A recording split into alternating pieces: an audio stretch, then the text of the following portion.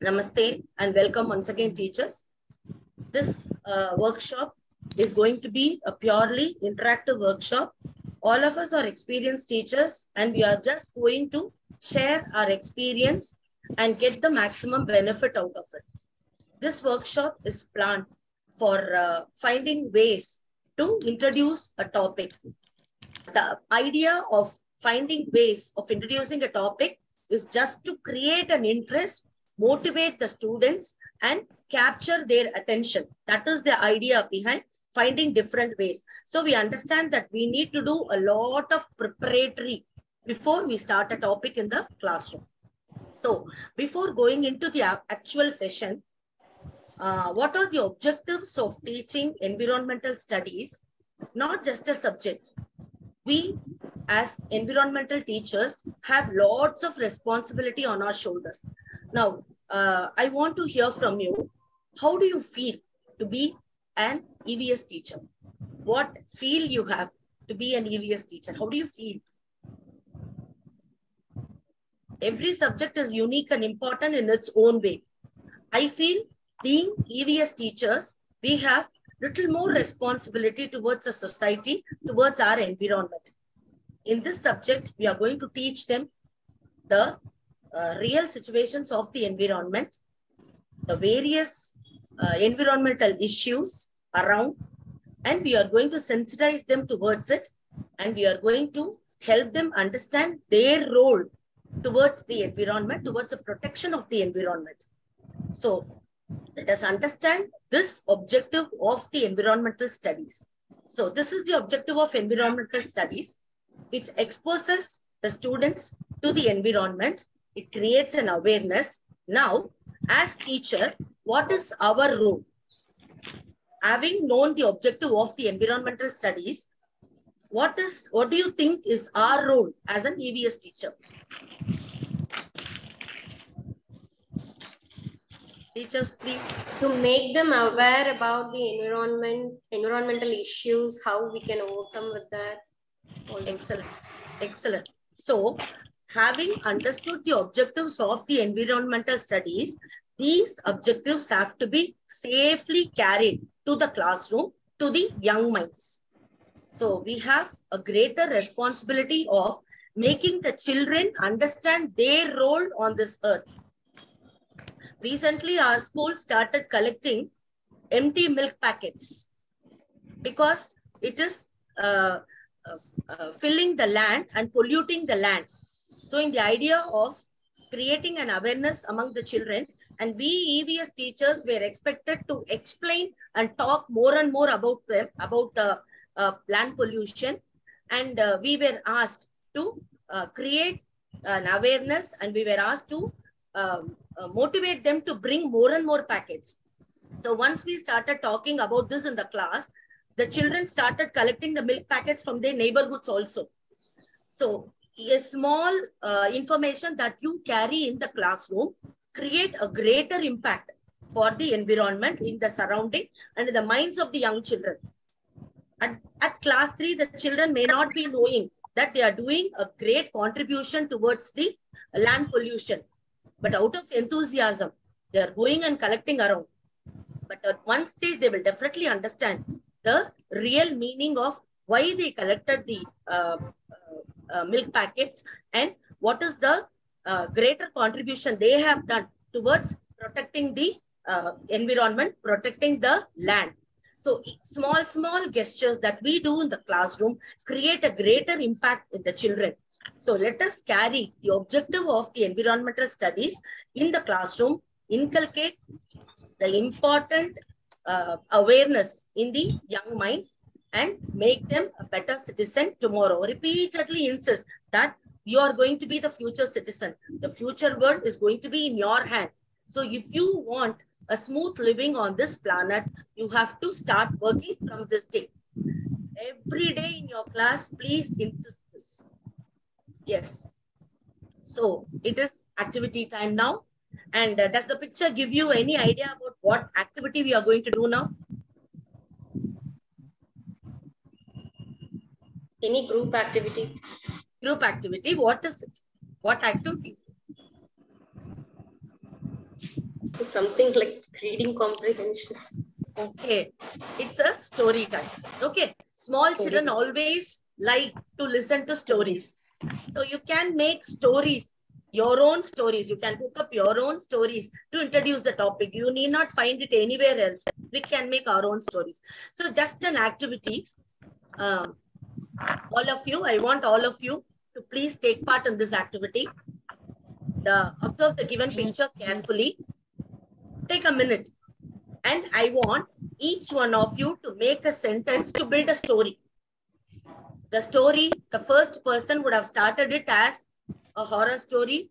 The next person who is continuing it may turn it into an adventurous story, a normal story, whatever it is. So 4 children, not 4, I'm sorry, 6 children started on a trip along the riverside. This is the beginning of the story. Now I have begun the story. I want each one of you to please continue. Yes, teachers. They played in a river and played near the river. Very and good. Enjoyed. They played near the river and enjoyed. Now our story is slowly started building up. Now, who is going to continue? Yes, ma'am. Yes, ma'am. Namaste, ma'am. Good evening, ma'am. Yes, ma'am. One boy was sitting in the river and suddenly some movement started and he was not able to recognize that he was sitting on a tortoise. Excellent. Excellent, ma'am. Thank you. Thank you, ma'am. Now, who is going to continue this? The children went along the riverside. They started playing. A boy actually sitting on... Yes, ma'am. All those children discussed with each other how we can protect that boy from that movement. Excellent. How we can rescue the boy. Yes. Okay, excellent. Now who is going to continue?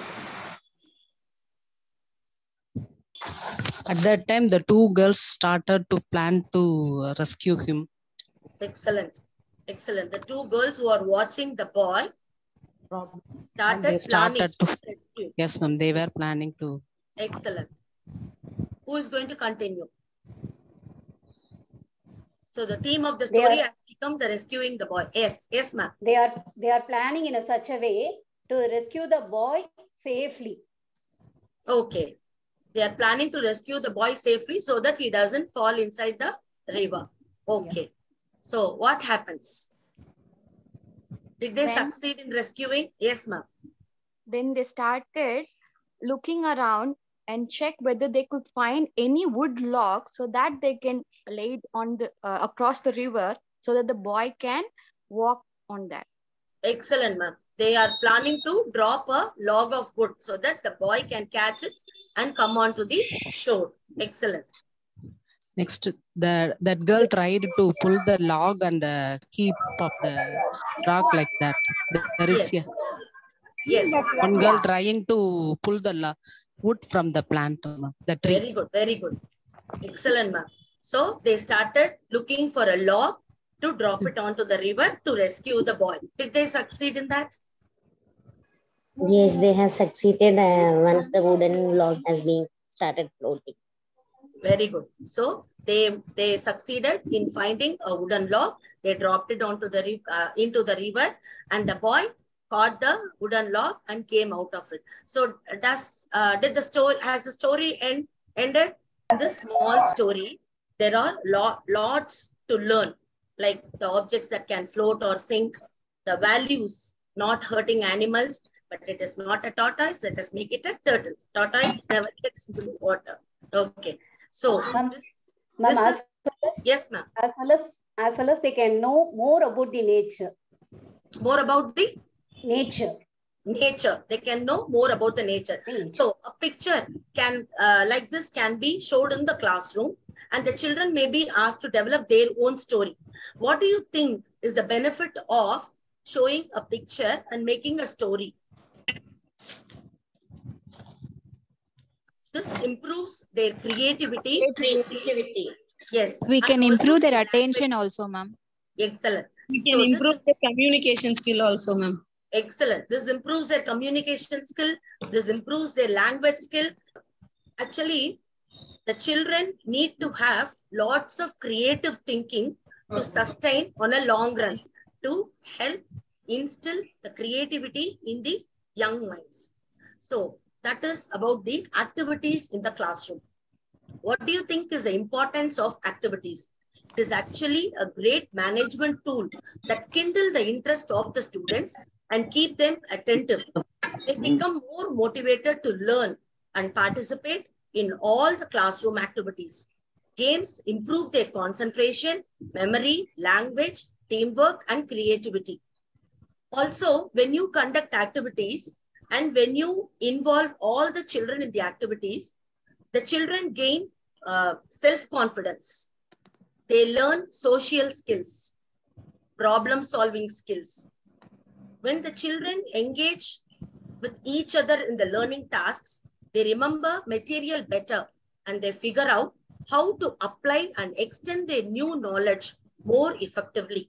In addition, this approach promotes learning among students from diverse backgrounds and who have diverse learning styles. So when you do such activities, even the average and the below average students who never involve themselves in the classroom activities will volunteer, will be on their toes when we do such activities.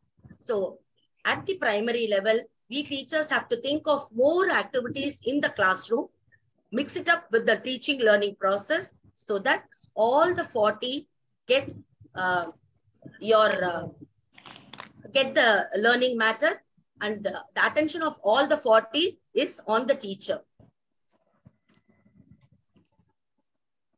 So with that, we will actually move into the agenda of today's session. So today we are going to discuss about various ways of introducing a topic to the students. Important topics to be covered while teaching the concepts. In EVS, we have one lesson which have many subtopics. So each topic has to be introduced in such a way that the learning is interesting and also effective. Importance of the interactive classrooms, helping the students with the spelling of hard words. So this is where the students miss their marks in the examination. Though they know the concept, orally they will answer, but when we put them into actual writing, they struggle a lot to remember the spellings of hard words. So this is also one area which we have to definitely cover in the classroom. And we need to plan different activities for different topics. So that this is going to be our agenda for today's session. So let us take water, the elixir of life, as the example lesson, and let us find different ways of introducing a topic. So introduction plays a major role in achieving our objective in the classroom. You never get a second chance to make a first impression. So once you plunge into a topic in the classroom with an interesting activity, with an interesting way of introduction, the expectation of the child becomes more on you and the attention of the children will be intact. He will be expecting to attend your class. He'll be expecting every day for the eagerly awaiting for the EVS classes. So introduction plays a major role in attaining the objective. If we miss to introduce it in a proper way, the whole lesson is lost for at least the 50% of the children in the classroom. So please give utmost care to find interesting ways to introduce the topic. So what are the different ways which we can use for introducing a topic? We can introduce a topic using a fun game. An object that is relevant to the topic may be brought to the classroom, and something interesting questions may be posed to the children and they may be involved in the classroom and in the lesson. A motivational question that is relevant to the topic, audio-visual aids, a story which is relevant to the topic. The story need not be a concrete one. You can cook your own story just to make the children slowly come into the teaching and learning process. So these are the different ways of introducing a topic. Different lessons and different topics may need different ways of introduction. So what are the preparatory activities that we need to do before you introduce a lesson in the classroom? From your experience, I think teachers can come out with 1 or 2 points what you will actually do before you introduce a topic in the classroom.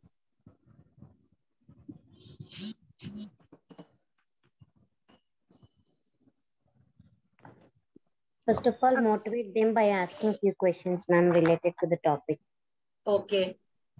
You will ask number of questions to the children related to the topic. Okay. Okay. Even before going into the classroom, you will find some ways of introducing the topic. You will have some ways of introducing the topic in your mind. I'm asking you, before going into the classroom, we need to do some of the preparatory things to carry on the lesson effectively in the classroom. Even before, by means of using some chart with some decorative work. Yes, ma'am. So you will prepare your classroom for the lesson. Not only the students, you will prepare your classroom also for the lesson. Excellent, ma'am. So, excuse me, ma'am. Yes, ma'am. Ma'am, we can make small chits like you were initiating about the keywords and word spellings of the words, ma'am.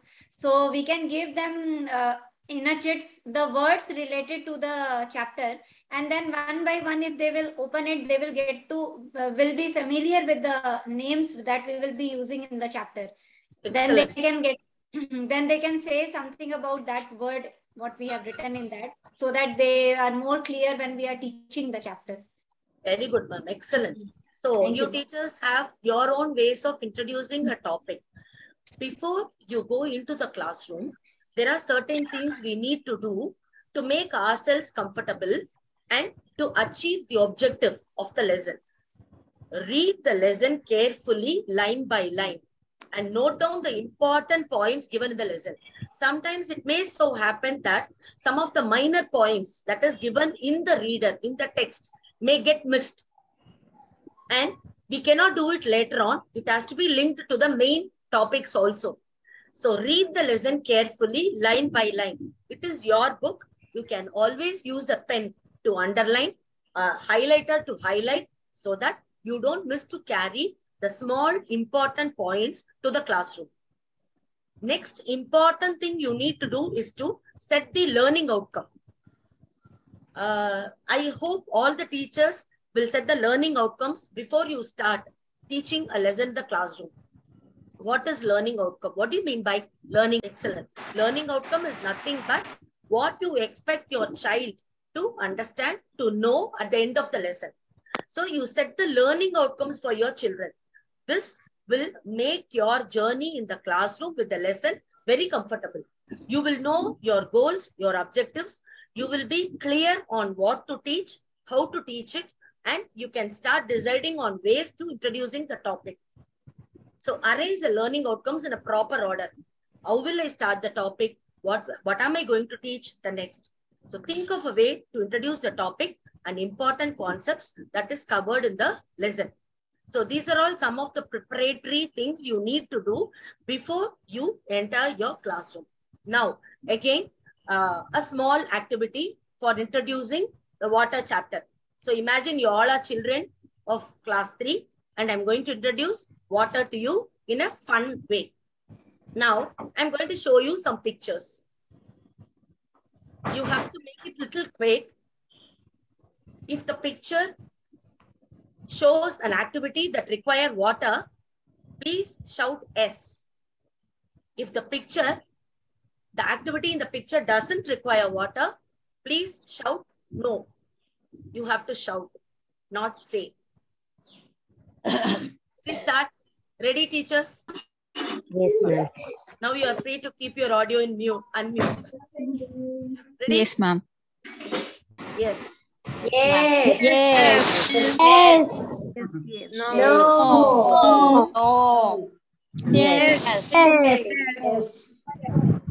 No. Yes. Yes. Yes. Yes. Yes. Yes. Yes. Thank you so much, teachers. Thank you so much. Now, just tell me, How do you feel after the enthusiastic? You're also excited. Your expectation on me has become more. So I'm sure of getting your attention. I'm sure of getting your attention. And the same way, the children also feel when you introduce topics through such activities. Your classroom becomes, when you fill your classroom with fun-filled activities like this, the children will be eagerly awaiting for your classes, hoping to have more such fun-filled learning moments in the classroom. So this is why the activities play an important role in introducing a topic. Once having start the class, the lesson with such interesting activities, you're sure of getting the attention of the children, and the children's learning, understanding of the subject matter will be more, and the retention will be better. As I already told you, we can attract the attention of the slow learners also by doing such activities. So, introducing a topic through poem. As I told you, there are different ways of introducing different topics under the same lesson. So, poem is one technique of introducing a topic. Stories and poems can be used to teach EVS at primary level.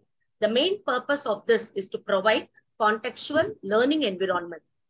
It encourages creative expression, excites students and helps them to interact with their peers. It also makes the lesson enjoyable and promotes linguistic skills. So, a small poem, just an amateur poem, not a proper poem, just to introduce water. Will anyone volunteer to read it?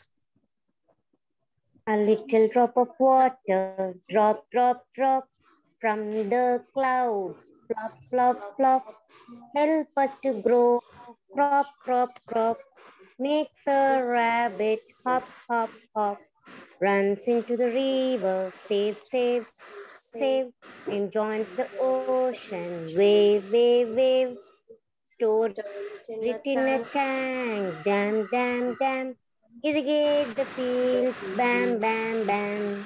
So make your own poems, sing daily in the classroom so that the students will memorize this poem, and through this poem, you can teach a lot of small informations about the water. Now, can you tell me what are all the small things we are teaching through this poem?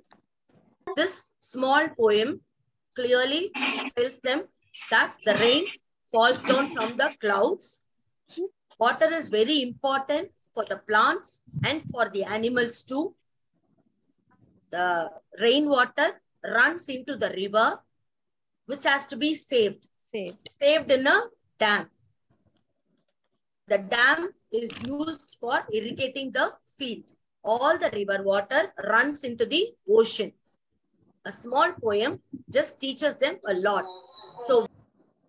So when such small poems are made and repeatedly recited in the classroom, the children will definitely memorize, and they will be at least able to answer 1 mark question, 2 mark question, maybe in the classroom.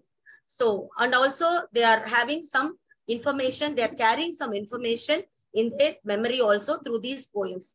So this is an interesting way of introducing a topic. You need not search for a poem. We can make our own poem. Okay, next. Important topics to be covered in the lesson so that the students have a strong understanding. So what are all the topics you will cover under the lesson water? We need to tell them the different sources of water. We need to teach them the uses of water. We need to talk about water cycle. While talking about water cycle, we need to tell them the 3 states of matter and the important terms in the water cycle. What are the 3 important terms in the water cycle? Evaporation, condensation, precipitation. Good. So, yes, water conservation. While talking about water conservation, we will be talking to them about the dam, fresh water and salt water, and animals and plants that live in fresh water and salt water. And we also have to talk about the water pollution. So let us make ourselves clear what are all the topics we are going to discuss in the classroom. Then we will find ways of introducing the different topics. So when we talk about fresh water, we need to tell them what fresh water actually means. We also need to tell them that water is a natural resource. What do you mean by a natural resource? A resource that cannot be made by man, that is drawn from the nature. That is natural resource.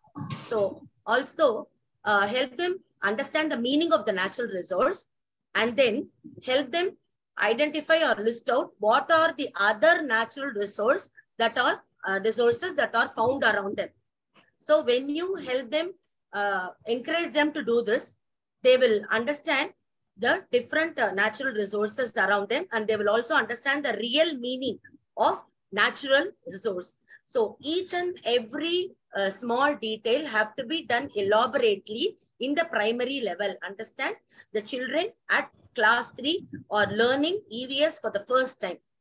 When you give a strong foundation in class 3, class 4 and 5 will be easier for the teachers and for the students to carry on with their syllabus. The basic informations have to be made strong.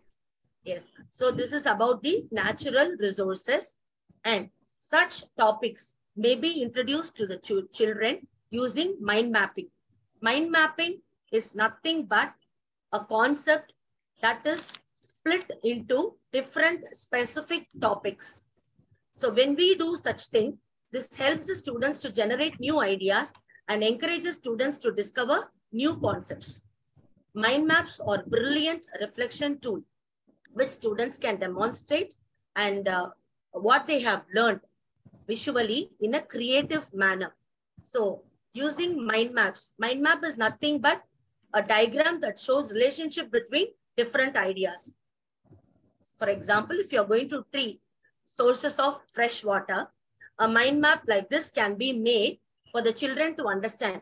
This can also be made a chart and put up in the notice board so that the children daily visualize it and they retain the sources of fresh water as rain and the glaciers. Make them understand what is glacier, what is rain, make them understand what is fresh water. Each and every word, every term we tell in the class has to be explained clearly to the children. The children should not go out of the class with a doubt.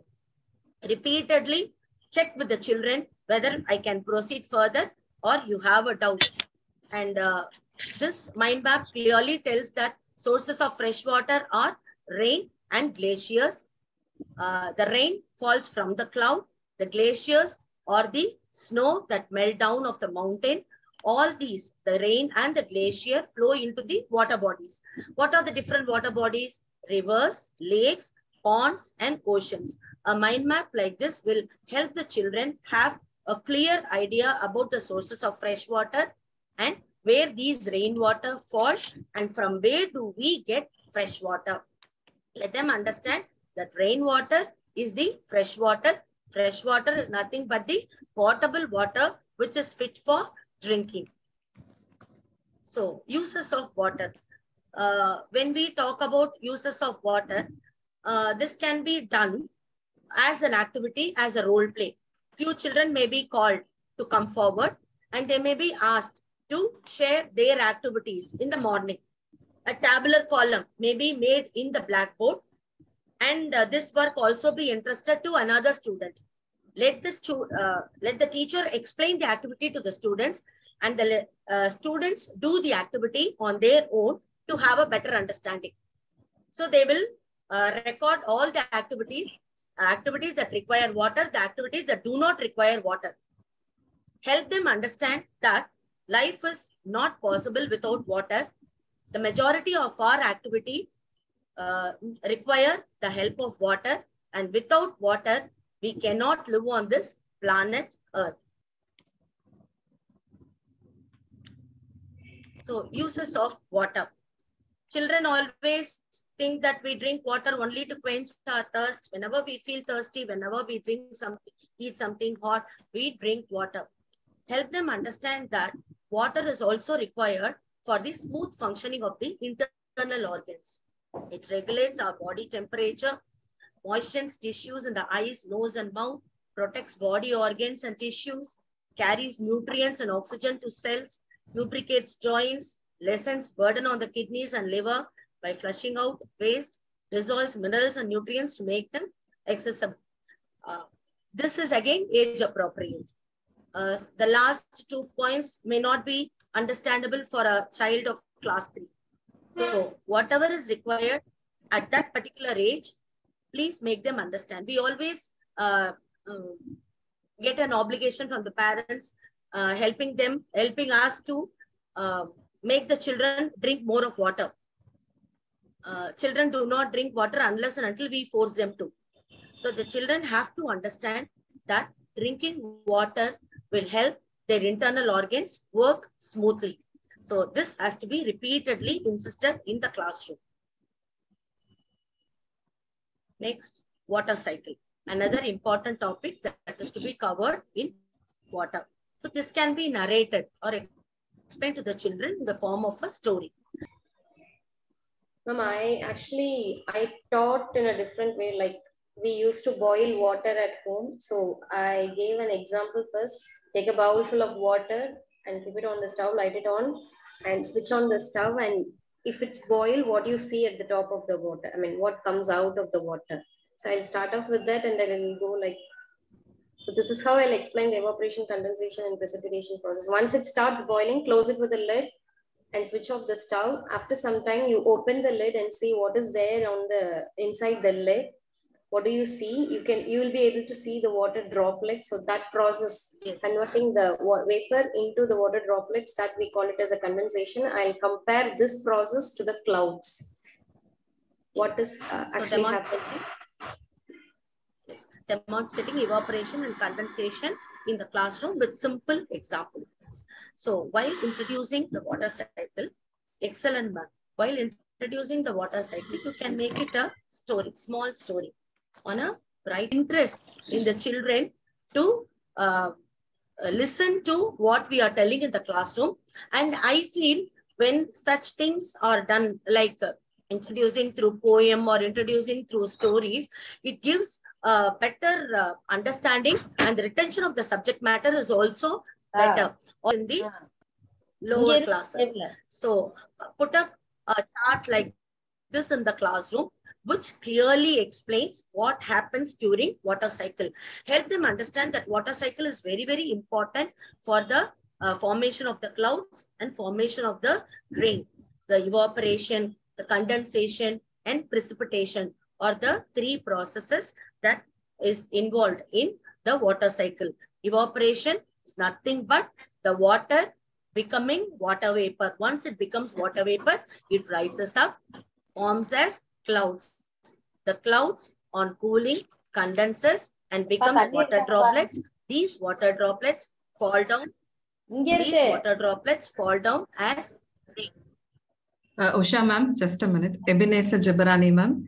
Yes. So, can you please mute ma'am? Sorry. Yeah.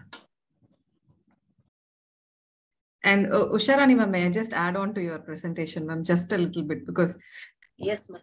Just a small example, like evaporation, children might have seen maybe when they are drinking a hot cup of coffee or a tea, they would have seen evaporation. But condensation, you can just walk to them, ask them, any of them, to open their tiffin boxes or lunch boxes. You just ask them to open, and definitely every parent would have prepared it hot and put it inside. So they would see drops of water inside. So you ask them, did your mother pack you with the water drops? So definitely children will think there. Who put the water drops there? So you can, inquiry method, you can ask them, did you put the water drops there? Did your mom put your water drops? How did they come inside? How did they get in? You have packed it, you have sealed it. How did they get in? So they'll come up with a lot of theories. So finally, then you can say them that the water, when it evaporated, it also starts to cool. When you close it with the lid, it starts to cool. And then the process of condensation can be discussed. And the same thing, like when you open a refrigerator, you take a water bottle, which is ice cold, and then you keep it outside, but you don't open the bottle. Even when you don't open the bottle, you will see droplets of water on the outside of the bottle. So why is it so? The children again will come up with their own theory. So even then you can introduce condensation. So you can bring your own bottle of cold water also and see that how did water come out. So just inquiry-based question. Let the children come up with the answers also. That will also be very helpful because you will get different variety of answers from children. Exactly. Thank you, Usha ma'am. Yes, ma'am. And thank you. Also the classroom becomes interactive. Each one will try to give their own answers. Actually, all of us carry flask to school. So with the flask, carry to the classroom and you can easily show them what is evaporation, how does condensation happens. You can show them the water droplets and explain to them. Such demonstrations help the children to have a better understanding. So also teach them that the water exists in 3 states: solid, liquid, and gas. And also tell them that 3 states of water are interchangeable. A solid can become a liquid can become a gas, and a gas can become a liquid again. So help them understand with these simple experiments, just now as Vanita ma'am said, or any other experiments, you can make them understand that the 3 states of water are interchangeable. Always demonstrating an experiment in the classroom will have a better understanding on the children, and the retention will also be better for them. So water conservation is the next topic we need to talk to them. So water conservation, conserving water helps to ensure that there will be enough for everyone. We must learn how to keep our limited supply of water pure and free of pollution, because everyone depends on water for survival. Insist that water conservation means using it wisely and also keeping the water away from pollution. Water conservation doesn't always mean that we should not waste water. We should also keep it in its purest form.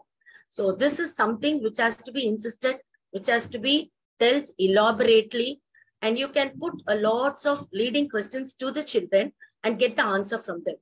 What do you mean by conservation? We need to explain this to the children. Conservation means keeping the, protecting the water, saving the water, not protecting the water, saving the water, minimizing the wastage of water. Why should we conserve water? What will happen if we do not save water? Think of a world without water. What is the capacity of water that we use every day? What happens to the water after we use? We use water for lots of activities. So after use, what happens to it? Here comes the 3 R's: reduce, reuse, and recycle. Should we stop using water or should we minimize the usage? When you get the answer from the students, maybe they will understand their responsibility towards water conservation. Definitely make this discussion for 1 period, allot 1 period for this discussion, do it elaborately. It is our bound duty, greater responsibility to make the children understand that water conservation is a serious issue which has to be dealt with. Awareness towards water conservation definitely have to be created. The children should carry the message also to their peer groups, to their relatives, to their friends outside, so that they understand their role on this planet. They work towards water conservation at this young age.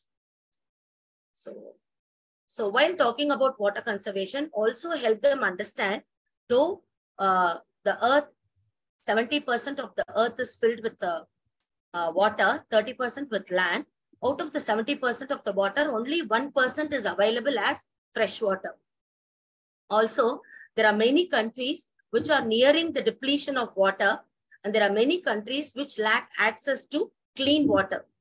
So help the children understand that if we do not create or make an awareness of water conservation, if we do not use water wisely, if we are going to waste water, then we will reach a situation when there will not be a drop of water for us to drink, for us to do all the activities. And without water, life on the planet is highly impossible. Even if you give water, we have reached a stage where we are buying water. This wasn't happening some 30 years back. Now we have started buying water. So even if you have money, there will be a stage, you will reach a stage where you will not be getting water. Please sensitize the children towards this serious issue. The children have to understand that they have to work on water conservation. Help them to have an observation, even when during the lunchtime, when they go to the washroom for cleaning, when they find an open tap in the school, outside the school, in their house, please ask them to respond immediately. It is their bound duty also to stop wastage of water wherever it is happening. So what are the different ways of water conservation? So when we talk about water conservation, next topic that we discuss is about the different ways of water conservation. So the children will definitely come out with things like use half bucket of water for taking bath, use a mug of water for brushing, don't keep the tap open, repair the leaking taps, and all that. Also, make them understand that dams are constructed just to save water. So where is the dam? These are the points which we have to explain to the children. The children at this age will definitely be not having any idea about the dams, the way it is constructed, why is it constructed. So this has to be explained to the children. Only the topics that they are familiar with to be introduced by posing questions to them. The topic that are little difficult, that are not familiar to them, please make it a point to explain to them clearly. So why is it constructed across the river? The river water joins the ocean. When the river water joins the ocean, what happened? The ocean water is salty. So the river water will also become salty and will not be having fresh water to use. So to stop the river water and to store it in a dam, a big container, which is a dam, we are constructing the dam across the river. So what are all the uses of dam? Dams are used for irrigation, for drinking purpose, and also for generating electricity. Talk to them about the dams that were built by the kings in the earlier period.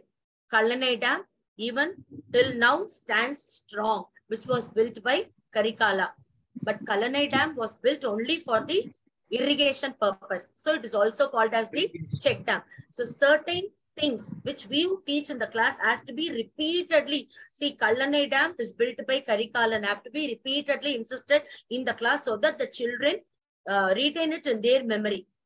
Again, Kallanai Dam is a check dam. Why is it called a check dam? Because it is used only for irrigation purpose. What are all the other dams? Krishnarajasagar Dam, which is in Mysore, in Karnataka, that supplies water to Mysore and Mandya districts of Karnataka. Krishnarajasagar Dam is also used for drinking purpose. So having given them enough information about the dam, now you can give them a small homework of collecting information about the dam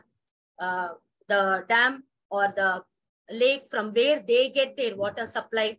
Let them collect small informations. Who built the dam? What are all the materials involved in building? What are all the small work that are involved in building a dam? Give them a small assignment. Let them collect informations. Let them make it a small passage or a paragraph and let them present it in the class the next day. Building dam, the ways of building dam, the purpose of building dam has to be dealt elaborately in this class, so that class 4 and 5, when they learn about dams in detail, it will be easy for the teachers and the students to understand it from the place where it is started. We need not go to the basic, start from there. So certain things have to be dealt from the basics. So when we talk about fresh water and salt water, the question arises, why the sea water is salty? We also teach them that the river water flows into the ocean. Why the river water is not salty and why the ocean is salty? Why? Ma'am, due to the presence of salt. Okay, presence of salt, the ocean is salty. Why the river water? River water is only going into the ocean. Why is the river water not? This was a question asked by one of my students. Just now you said, Miss, that the river water flows into the ocean. Ocean is salty. When the river water gets mixed up with the ocean, it will also become salty. So why is the river water not salty? Why the ocean is salty? it's because of the animals that live in both seawater and freshwater, like whales and all, it's living in seawater. Okay. That No, my question is, why is the ocean water salty? From where the salt comes into the ocean? There is actually because of the mineral content. Because of the because of the mineral content. Because of the mineral content, naturally. From where the mineral content comes and gets deposited in the ocean? From the rocks, ma'am. Salt in the ocean comes from two sources. That is runoff from the land and openings in the seafloor. So when the rainwater falls on the rocks, it is acidic and it erodes the rocks. And these minerals gets carried away by the river water and gets deposited in the ocean. River water is always flowing. So the minerals doesn't stay in the river water. The river, a very minute amount of salt do stay in the river water, but that doesn't add on to the taste. But all the minerals flows along with this force and gets deposited in the ocean.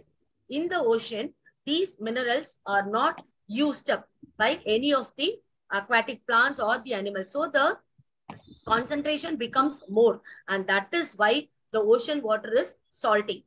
So now my point to you teachers is, such things need not be explained in the class unless and until it is asked by the students. Sometimes the students will pose a difficult question to us in the classroom. So this was asked by one of my students. Actually, there is a beautiful Russian story that explains, that gives an idea of why the ocean water is salty. But that is not the real explanation. I just told the story in the classroom. The children also enjoy. A man who will take a grinding stone. The grinding stone is a magical stone that gives more and more salt. So the man knows the magical word to make the grinding stone start working. But he will miss to learn the magical word to make it stop. He will take it on a ship, go to the middle of the ocean, and he will start ordering the magical grinder to make more and more salt. So once the salt becomes more, the ship becomes overloaded, and the man very badly wanted to stop the grinder from running. But pathetically, he doesn't know the mantra of stopping it. So what happened? The ship also drowned. The grinder, which is swirling and bringing out salt, is also still in the ocean. And this is a story, just entertaining story, just to give a suggestion of why the ocean water is salty, but this is not the explanation. The river water is flowing. That is why the salt content doesn't stay in the river. The ocean doesn't flow, and the salt content is not also used up. So in the course of time, more and more concentration of the salt water gets deposited in the ocean, and that is why the ocean water is salty. So we have to keep ourselves prepared to such questions. Primary level, you cannot imagine the questions the children pose to us. So we have to be prepared with the answer. Let us not confuse the children with too much of information, but if required, we have to definitely give them an answer. So this explains river water are constantly being restocked by fresh water from rain and springs. Thus, they do not taste salty. But the ocean collects all the river water, salt, and minerals. The ocean floor also contains minerals which get dissolved in the water, adding to the salinity of the sea. Let us update ourselves with more and more informations, and whenever it is required, let us not miss to carry it or explain it in the classroom. Ma'am, excuse me. Yes, ma'am. I'm so sorry for the interruption, because yes, I keep on getting this question in my mind whenever I teach this oceans and seas. What is the exact difference between ocean and the sea? Ocean is bigger than the sea. Sea, that I know. Is there any other difference that we can say to the students? Because I told this point to the students. Ocean is bigger than the sea. That is the difference. Is it whichever the places which has got seashore, that part of the place we call it as a sea, or is it kind of thing? No, ma'am. Yeah, that gives a good explanation actually. You said gives a very good explanation. We say seashore. We don't say ocean shore. So we can call the beach as sea, and that doesn't have a shore as ocean. Usually we give this information. To the sea, we call it as ocean. Yes, oceans are bigger than the sea.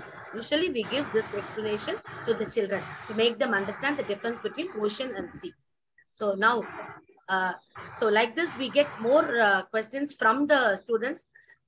We wouldn't have anticipated such questions. So they think better, they think deeper than what we do. So next important topic is the water pollution. So pollution is again a major concern. It is becoming more and more a serious issue which has to be dealt, awareness has to be created among the young minds so that they carry the message of water pollution and the ways to stop it. So we have to tell them what is pollution. While talking about water pollution, please don't miss to talk about the land pollution, air pollution. Just introduce to them not only water, but the land and the air is also getting polluted. The stress on our water environment results in because of increased industrialization, urbanization, and the availability of clean water is reduced. The pollution is a great concern to aquatic organism. Recently, there was a video in the WhatsApp of how turtles struggled because of a net which got entangled around it and it wasn't able to move. Some of the volunteers who had humanity to rescue the turtle, and they cut out the net and they rescued the turtle. So this can be some small incidents that we come across can be explained to the children in such a way that they develop that we sensitize them towards the serious issue. They take this issue to their deeper inner mind, and they have a strong determination of doing something against this. If not now, later on. So let us deal the water pollution while during the lesson very seriously so that the children have a better awareness of the pollution. Help them while doing this lesson. Definitely tell them that the first step to stop pollution is to keep your classroom clean. Polluting the classroom, sharpening the pencils, putting the wrappers down, all that has to be avoided. All major things have to be practiced first at the home level, classroom level, to take it to the next stage.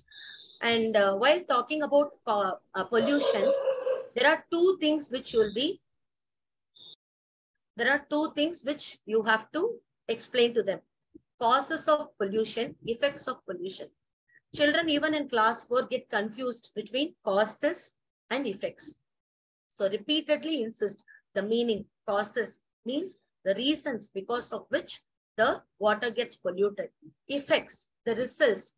What are all the effects of pollution means what happens to the organisms, to the aquatic organisms, to the humans, to the water, to the availability of water because of the pollution. And then discuss the ways to stop pollution. You can ask the children to come out with lots of ideas of the ways to stop pollution. So, excuse me, ma'am. Yes, ma'am. Sorry to interrupt you, ma'am. Yes, ma'am, in the class when I was teaching this, I have add on one more pollution, like you said, land pollution, water pollution, and air pollution. I have added noise also, and along with that, I added plastic pollution also, ma'am, which is very much means in affecting the nature. So plastic pollution also I introduced, which is harming the aquatic animal also, and even land also. So that I have added, if we can add it. Yes, while talking about land pollution, we definitely talk about plastic. That is the main plastic reason pollution. Our school recently collected all the milk packets because it is becoming, it is filling the lands more and more, and a serious concern in the land pollution. So plastic will be definitely dealt with while talking about the land pollution. And we have to insist the children also to stop using plastics. So when we say something on the children, first we have to start practicing it. Then we have to insist such things in the children. So importance of interactive classrooms. So each and every topic that we deal in the classroom have to be made interactive. Sometimes we make a story, sometimes we sing a poem, sometimes we make a leading questions in the classroom. Lots of tools we can use. But what is the importance of interactive classrooms? It is an approach to creating an environment that supports active learning. It is designed to stimulate creativity and is much more analytical as opposed to traditional rote learning. One teacher lecturing and the students listening, definitely the 50% of the classroom's attention will not be on us. When we encourage the children to interact, when we pose them questions, definitely they will try to answer. While trying to answer, their attention will be on us. And while trying to answer, they will definitely think in a different way. We will not even imagine. We will get different questions, we'll get interesting answers from them, which will definitely not be in our imagination. So interactive classrooms will help the children to improve their language skills, their creativity, and as I already told, it will give them a sense of self-confidence. How to make the classrooms interactive? There are certain ways. Teachers, before I do this slide, I want you to answer this question. What are the different techniques that you use to make your classroom interactive? Do you all believe in interactive classrooms? Yes. Yes, ma'am. Yes, Yes, ma'am. Sometimes I've seen some teachers talking against interactive classrooms. Can you tell me why some teachers say or they don't go with the interactive classrooms? Is there any thing that is stopping some teachers from doing interactive classrooms?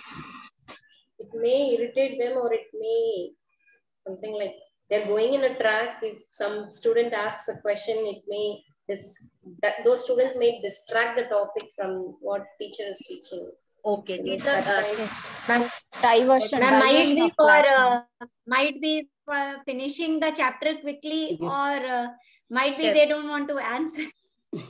Okay. For strictness. Strictness purpose also. Might be elaborate class. Okay, so they don't want to get questions from the students. They want to escape from answering the questions. They want to finish off their questions fast. Also, interactive classrooms will be little noisy, little messy. When you pose a question, there will be 30 hands at least raising, and all of them will start giving their own answers. So there has to be certain rules made for the interactive classrooms. Before you pose your question, please call out the name of the child who you are expecting answer from. So while doing this, please give opportunity to every child in the classroom. Don't always pose the questions to the above average or the intelligent students. Okay, so this will pull down the confidence of the below average. I always feel that the students who have to be given utmost care in the classroom are below average and average students, because unless and until you give them a push, these children will never respond, will never volunteer answers. You have to make them feel like heroes and heroines of the class. You have to give them more importance. Even if they come out with a simple answer, please give them lots of appreciation. Say, excellent, excellent. I never expected this. Beautiful answer, wonderful. And make the others appreciate the child by clapping hands. By doing all this, the children who are below average will definitely get an encouragement to take part in all the classroom activities. The above average will always be there to take care of himself.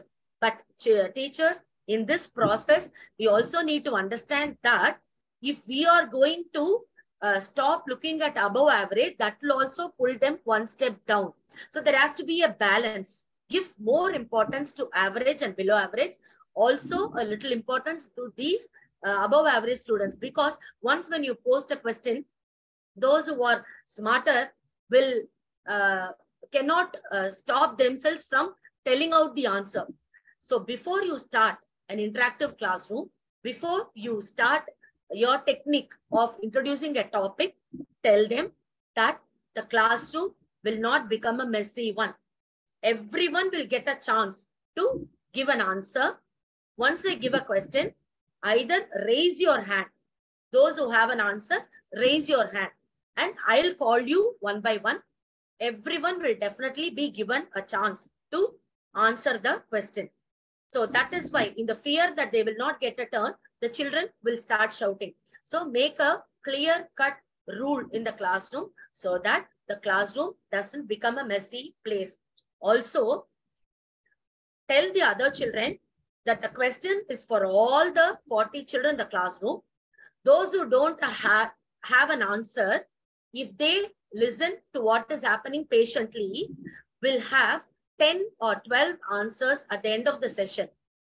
So they have to listen to the answers of all their friends so that they get the answer in different angles. So before you start an interactive classrooms, make a set of rules so that classroom doesn't become noisy or messy.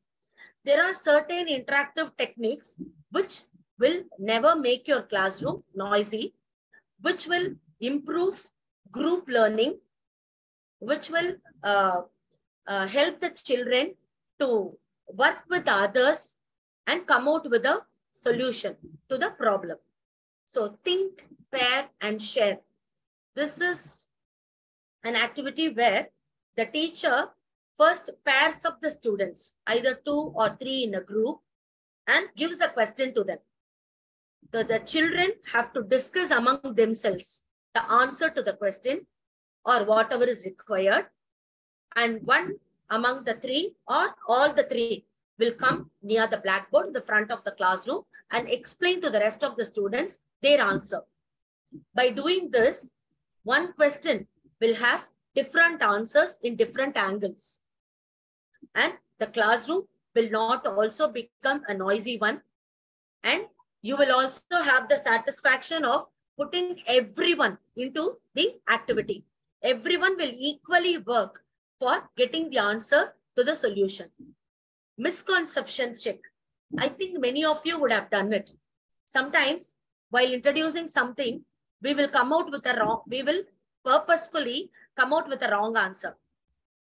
So for example, I'll tell the classroom, rainwater is man-made, right children? We can easily make rainwater. So the children will immediately shout unknowingly that I'm doing it purposefully. So I don't know how many of you have identified the children like to spot errors. Sometimes when we miss the while writing the answers in the blackboard, immediately they miss, you missed. And sometimes when we miss to keep a dot on I, they will definitely come out and say, Miss, there is no I. So they love spotting errors. Yes, they do very well. Exactly. Exactly. Yes. So sometimes even while doing map, we will keep our hands on Maharashtra and say, but this is only Tamil Nadu, no children. So, no ma'am, you're wrong. This is Maharashtra. So like this way, you can involve the children in the activities. So that is misconception check. Group debates, again, splitting the whole class into 4 or 5 groups and giving them a topic, and they will, or splitting the classroom into 2 and give them a topic. So one will talk for the topic, one will talk against the topic. Again, here, before starting the debate, some basic rules have to be set and made the children understand that the classroom shouldn't be noisy and one children will talk at one time. Student pair activities. So the student will pair among themselves and they will try to find a problem to a solution and then they will present in the classroom. Crossword puzzle. So this, you can make a big crossword drawn on the blackboard, divide the classroom. You can make it like a quiz. You can give points to the children And these points may be added to the internals also. So the whole class will try to involve themselves in the crossword puzzle, Scrabble game, making words out of the given letters. You can give them a big word. I think many of you would have tried it. For example, you give them a big word, photosynthesis, hibernation, migration, words like this. And you will ask the students to use the letters in the given word and make as many words as possible. This will also improve their vocabulary. And this will also, we will also have a satisfaction of putting them into a useful task. Make questions from the lesson and post it on the peers in turns. This the children themselves will do. For example, out of the 4 pages in the given lesson, you can assign 1 page for 1 group. So 4 pages, 4 groups. The children have to make 1 more questions from, for example, page number 20, group A will do. Page number 21, group B will do. And the next day, they will write it in a small paper and bring it to the classroom. And the next day, 1 group will post a question. The next group will answer the question. Here, by making them frame questions from the lessons, we are indirectly involving them to read the whole lesson. While doing so, they will make questions. They will be ready to answer the questions of the other group also. When you create competition among the children show more enthusiasm in taking part in it, wanting to win, wanting to get more scores. They will engage themselves with full concentration and they will try to win the game. So these are some of the activities which you can do in the classroom to make it interactive, to make the students work in groups, to make the students have the team spirit, to make them understand to wait for their turn and answer. So some of the social skills, some language skills are also exposed by doing these activities. So we can use these skills in the classroom to have a better learning platform for the children. So the role of a teacher in the interactive classrooms. Our role plays a major part in the interactive classrooms. Unless and until we are going to give importance to all the 40 students, the interactive classrooms will never succeed.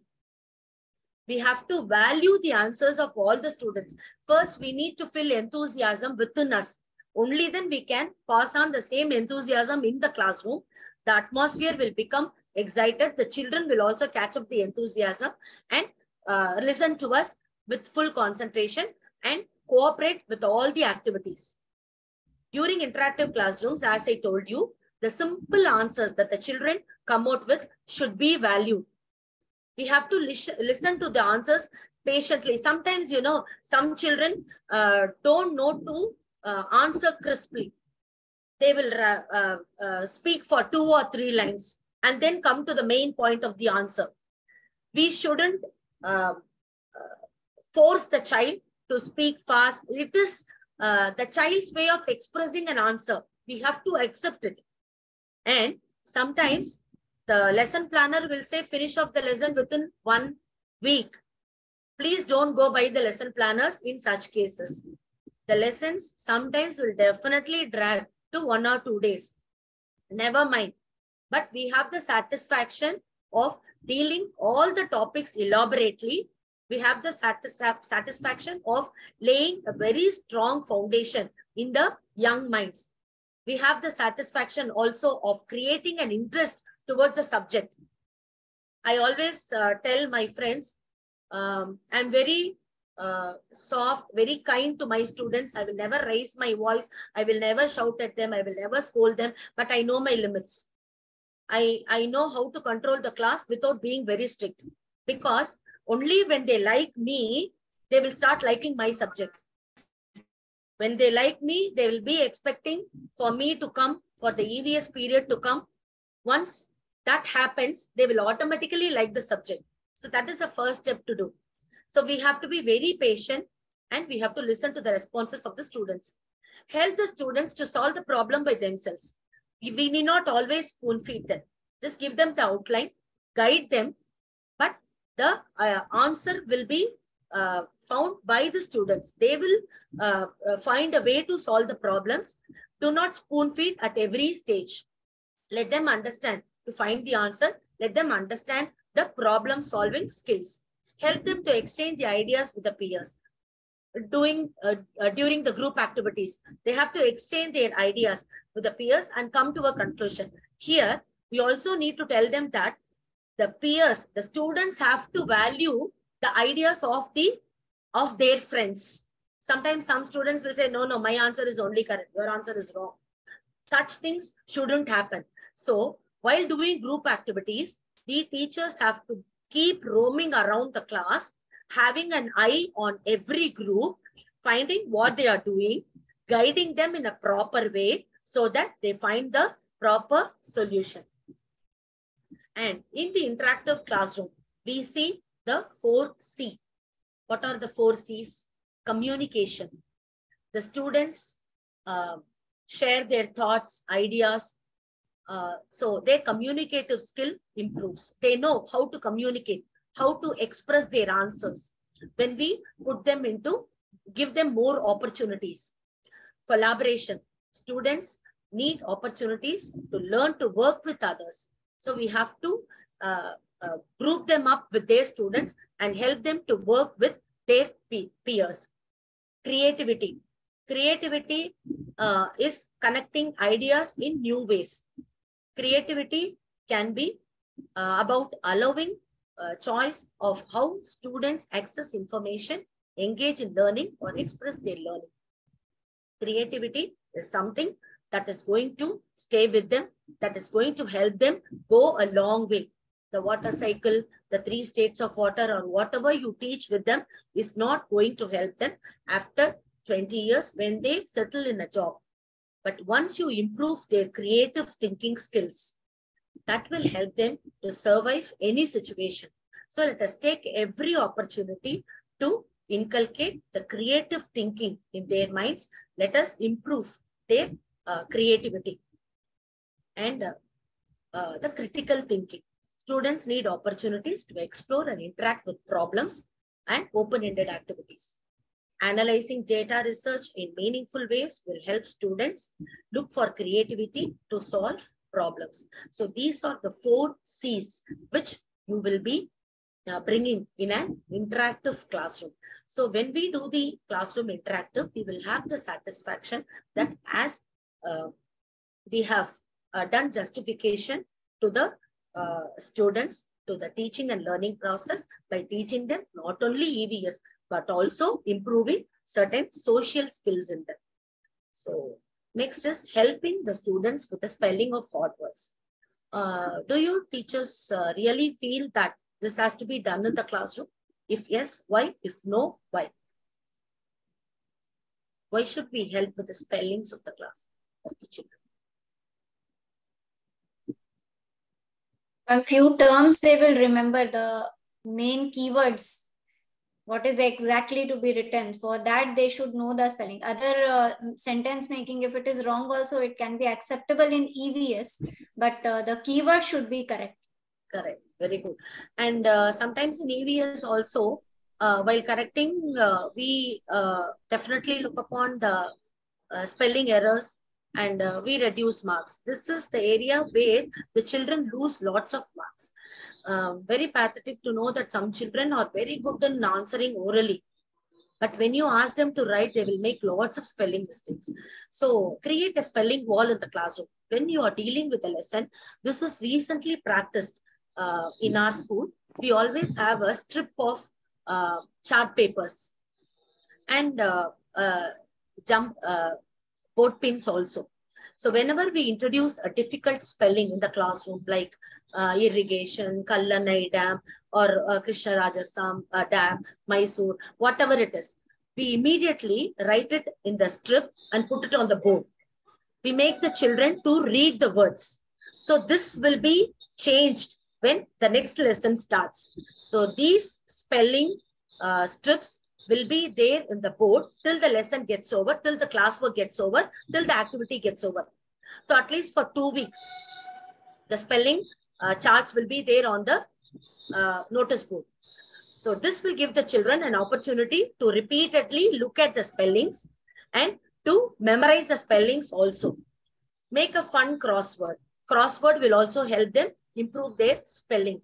Play word building in the classroom. This you can do as Saturday activity. Word building. The children will definitely know the spelling of the word. Only if they know the spelling of the word, they can play this game. If they do not know, no hard and fast rules. Please teachers help them understand the spelling so that they retain it in their memory. Play sentence building. You can say a sentence and they can pick one word from the sentence and they can make another sentence using that word. So all this will improve the language skills. Though we are EVS teachers, we have every responsibility of improving their language skills also. Toss around the spelling ball. Spelling ball, say one spelling, help the children, say a word, help the children to spell it out, and that child will say another word. Another child in turn will say the spelling of it. So this goes on like a turn, like a train in the classroom. All these activities will involve the children enthusiastically, will help them understand the spellings. Memory game. Write 10 words on the blackboard and allow the children to observe the spelling for 1 minute. Then erase the words and ask the children to write the spelling of odd words in their notebook. Spelling is something which is very, very important to be learnt by the students at the very small age. For example, some spellings, they will correctly misspell it. What is the correct way of writing? They will not write. They will correctly misspell it. So how else can we help them learn the spellings? We can split the word and help them learn the spelling of the word. So these are some of the spellings I felt is little difficult for the children. They found it in the classroom. So split the word. Germ, in, at, ion. Germination. Photosynthesis. So this worked out with the remedial students. They found it very difficult to keep in memory the spellings of hard words. While teaching communication, repeatedly insist that communication, it has 2 M. So along with the teaching of concept, along with the teaching of lots of skills, it is our duty to improve the language skills. It is our duty to improve the spellings of the children. So let us split the spellings, put up a spelling chart in the notice board. Let us do some activity and let us help in improving the spellings of the children. One day you may conduct a dictation test also. Ask them to highlight all the hard words while doing the lesson itself. Ask them to highlight all the hard words, and these hard words can be tested at any one time. All these activities can be done on a Saturday so that the 1 hour will go on usefully for the children. So these are... Excuse me. Sorry for the interruption. Yes. From this germination word, how I taught was, since our children learn phonetics, the sounds of the letters. So I taught them like germination. T-I-O-N makes shun sound in phonetics. Yes, yes. It's easy for them to remember that shun sound. So germination. This is how I taught. Yes. Anyway. See, we teachers have different ways of teaching or helping the children. That is also the right way. Helping them with the phonetic sound is also the right way. Sometimes the children may not be able to understand, but the children may be good in phonetic sound, but still they have problem with spelling. You can do this way also. You are very correct, madam.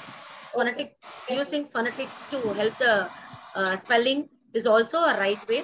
Splitting the words into smaller parts and helping them is also the right way of helping them with spellings. Ultimately, the children should not struggle to write the spellings of the words. So this is some of the things which I really wanted to, because in every monthly meeting, we discuss certain things. Sometimes due to time constraint, we may not be able to cover up fully. So I thought I'll take up a lesson and what are all the different parts that has to be dealt carefully. I will do it in the first session of the workshop. Hope it was useful to you. Actually, yes, an activity for you teachers, which you will be submitting it. Choose a topic of your choice and write a lesson planner under the following headings. Thank you, teachers. Thank you, teachers. Yes.